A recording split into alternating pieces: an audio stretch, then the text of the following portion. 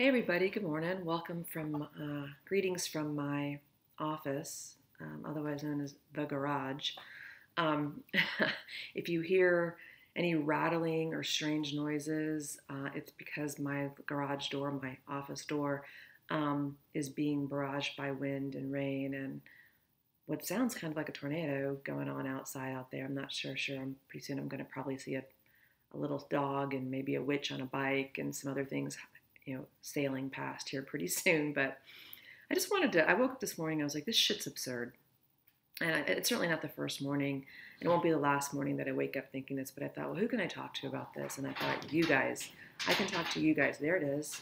Yep, there goes the witch, and there goes Dorothy. She's flying off. Anyway, who can I talk to about the absurd, you guys? You'll get it.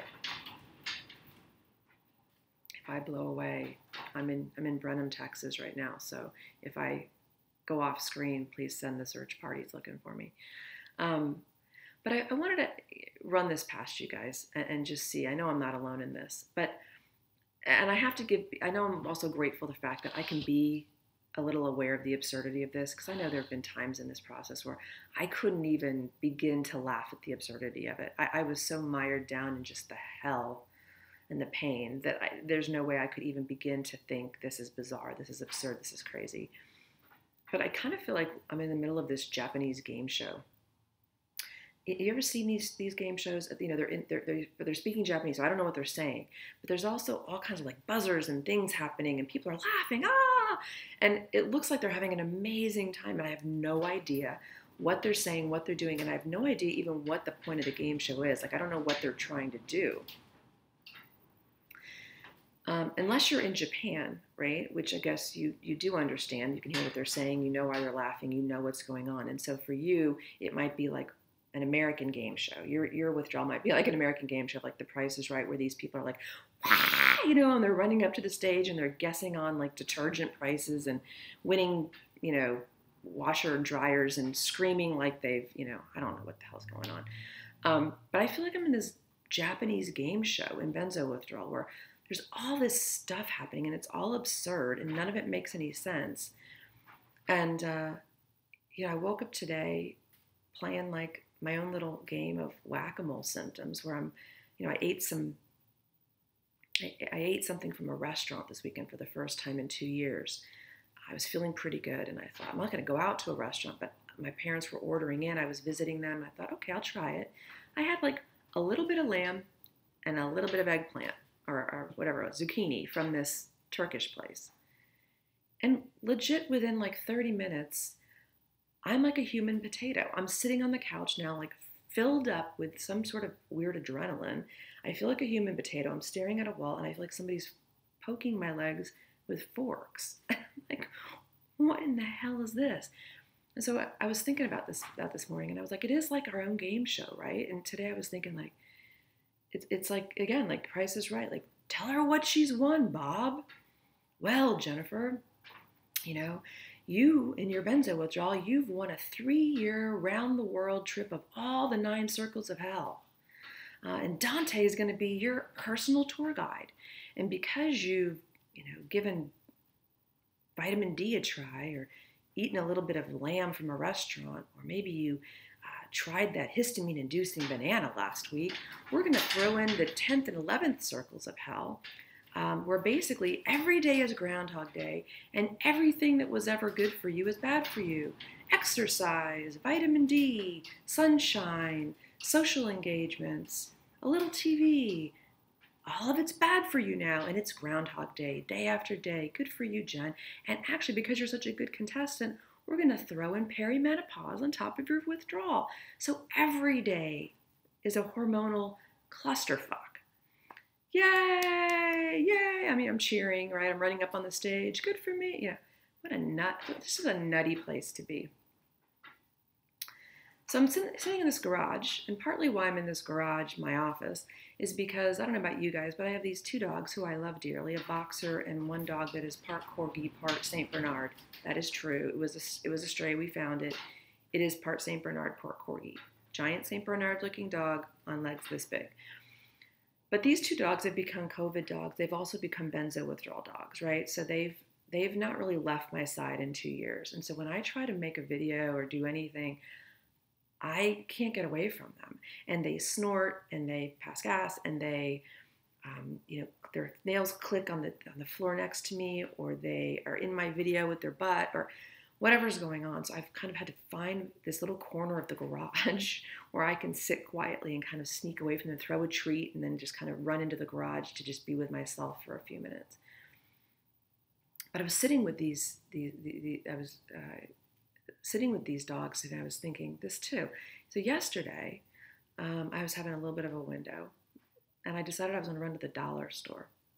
This is another absurd thing, right? So I go to this dollar store, which, by the way, I'd never been in one until a year or so ago, and they're a little overwhelming, but they're kind of cool, And so I went into this dollar store, and I'm buying them dog treats. Now, this is another part that's kind of heartbreaking, right? So like a couple of years ago, I'm in my prime, I'm thriving in my life. I have this great clinical practice in my beautiful office in Rice Village in Houston, Texas, and I'm in between sessions, I'm walking my dogs to this boutique dog bakery for them to pick out personally their own little doggy bone cake or whatever little treat I was going to get them for $8 a pop, right?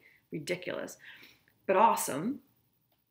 And I can't wait to maybe get there again one day to be able to take them into a doggy bakery. In the meantime now, because I can't work and life is just not where it was a couple of years ago, I go to the dollar store, and I find myself yesterday, looking for dog treats in the dollar store, and I found some of these like fake bacon treats, but for $2, and I found myself, and I'm not a cheap person, but I found myself feeling enraged that I'm in a dollar store and having to pay $2 for dog treats.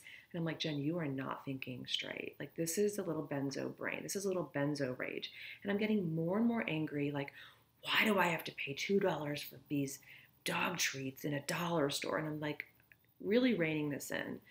I get to the checkout line and I'm like, do not bring this up. You're not somebody to bring something like this up. Don't say this. And I didn't. But the person checking me out is this, lovely little 23, 24-year-old woman who's texting, a friend. And I'm not angry she's texting a friend, but I find myself getting filled with rage and envy about, she's probably texting somebody about when she gets off her shift, she's going to go to the park. Maybe she's going to go to a happy hour and have a beer. Maybe she's going to go throw the frisbee. Maybe she's going to go to a movie. And I found myself just feeling like I want to punch her in the throat. And I thought, oh my God, what the hell's the matter with you? You want to punch this poor woman in the throat because she's texting somebody you don't even know, like, about you. You're assuming that she's going to get to go see a fun movie. So it's just this, again, this crazy thing we're in where I'm having all kinds of emotions and whatever. And thank God, I guess I'm having, I'm having moments of some clarity. Like last weekend, I got really lucky, and my brother, I have an adopted brother who's 30, and got to go to his birthday party. And I found myself singing to Journey, Don't Stop Believing. And I caught myself singing this song. I was like, oh my God, there I am. And, within an hour, I'm back to like the human potato, kind of struggling to grapple through the rest of the party to get away from everybody so I can go home and stare at a wall and pace and feel bad for myself for a bit. So, we're all in this crazy game show, this nutty time. And, again, I woke up this morning feeling like somebody was sticking 8 EpiPens in me at the same time. I'm in this surge of adrenaline and cortisol and hell. And I got this message from somebody the other day because I started putting on my YouTube channel these other videos. I'm a therapist and I've not been able to work, and I've made that kind of abundantly clear. I think I speak about it all the time because it bothers me so much. But somebody had said, what if you make videos about therapeutic topics? People can write in and ask you questions. So I started I have my benzo videos, and I started this other thing called Therapy from the Sidelines, where I discuss things I would normally discuss when I was a professor or when I was a clinician. And it's been great, right? It's been great because it gives me a moment of like a reminder of who I was or who I might be again one day. But what's interesting is somebody wrote me and who knows me, and they're like, wow, you look fine. Like, do you want to, are you sure you don't want to go back to work? Are you sure you don't want to? And I thought, it's just so funny, right? Because if anyone could see me, even now, like I'm Porky Pigging it, right? Like I'm in a normal shirt, but I'm in like old, ratty 10-year-old Gap pajama pants here, right? And when I'm making those therapy videos, usually I'm trying to not Porky Pig it too much. But a lot of times I'm porky pigging it. But the other thing that nobody knows is that those videos are oftentimes are being made between 9 p.m. and 1 a.m. Because between 9 p.m. and 1 a.m., for some reason, the benzo gods, give me a break. And on most nights, I feel fine. I mean, if I could work as a therapist between 9 p.m. and 1 a.m., I could probably work. But if you tried to have a conversation with me at 8, 9, 10 in the morning, noon, no, I'm a human potato half the time. So again, I was getting down about that and thinking this is probably confusing people. I look really well. And then they're thinking, well, why did you leave your practice? Why did you abandon us after working with us for so many years? And the reality is I hated doing all of that. But at the same time, they can't see I'm porky pigging it. They can't see that it's 10:30 at night or 1 o'clock in the morning when I'm talking.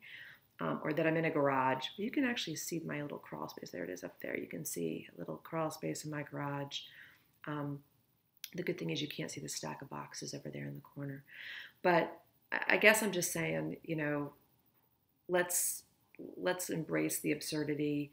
Let's embrace the benstomacy that happens, right? The benstomacy being, I get on the phone with people that I don't even know and I'm talking about, hey, is your poop yellow? Or, hey, I've taken my 10th, I'm peeing on a stick for the 10th time this week, checking for that UTI that I feel like I might have. Are you afraid of bananas? Or what happens, when you eat a tomato? Has this happened to you guys? Do you guys do this, or is this just me? Where I've made some friends in this, and I will legit answer the phone like, my poop is green. I have friends I've known for 40 years that I wouldn't have a conversation about my bowel movements, my urine, my ovaries hurting, trying to figure out, what organ's out of whack today. Is it my gallbladder? Is it my pancreas? Is it my heart, my lungs, my ears? But I call it benstomacy, which is another form of absurdity, right? I mean, it's a lovely piece in this. But the fact that we're having conversations basically with people we've never met, probably will never meet. Thank God for you guys. But we're having conversations about, I've talked more about my menstrual cycle, my bowel movements, perimenopause, intimacy issues. Does anybody feel like they want nothing to do with ever being touched again? Like, if I'm never touched again, then I'll be fine. I mean, it's crazy what this process does. And it's crazy the conversations we find ourselves in with, in essence, strangers who become kind of our best friends overnight, this benstomacy. Anyway, I just wanted to talk some absurdity, and I knew you guys would probably be able to relate. I guess I'm glad I'm able to laugh about it. Have you ever seen the movie The Money Pit? If you're able to watch TV, which I'm just starting to now be able to watch a little bit of TV, like last night I watched a basketball game, it's March Madness, and I watched the game and then I vibrated for 4 hours afterwards. It's very fun. It's a new little twist on March Madness for me. My March Madness is watch a game and then vibrate for 4 hours. But if you've never seen the movie The Money Pit, watch it. It's from the 80s, but there's a scene where Tom Hanks has bought this house and it's just a money trap. And everything's falling apart. And there's this scene where he's having to fill the bathtub by hand with buckets of water that he's running up the stairs. And the bathtub falls through the floor, crashes through the floor onto the first floor, smashes into a million pieces. And Tom Hanks is just literally standing over this hole, laughing this like crazy carnival, maniacal, sad clown, dysregulated laugh, like just nuts. And that's how I woke up today, like just like Walter Fielding in The Money Pit, standing over my life going, what in the hell has happened? Anyway, guys, thanks for tuning in. If you ever feel like chatting about the absurd, shoot me a message. I'd love to hear from you. And thanks for being out there. And I'm glad we're all in this together. I'm sad we're in it together, but I'm glad we're not alone. Take care.